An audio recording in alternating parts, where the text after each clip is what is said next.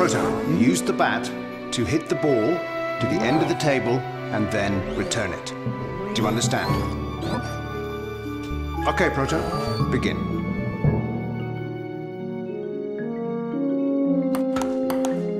You're going to prove to everyone that you're the best robot ever made, aren't you? Proto's been learning to play. He must like it. It doesn't like it. It is a machine. Proto is undisciplined, erratic.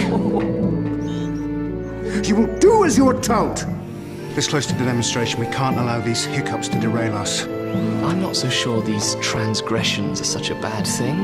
Perhaps we should see them as evidence of a greater potential.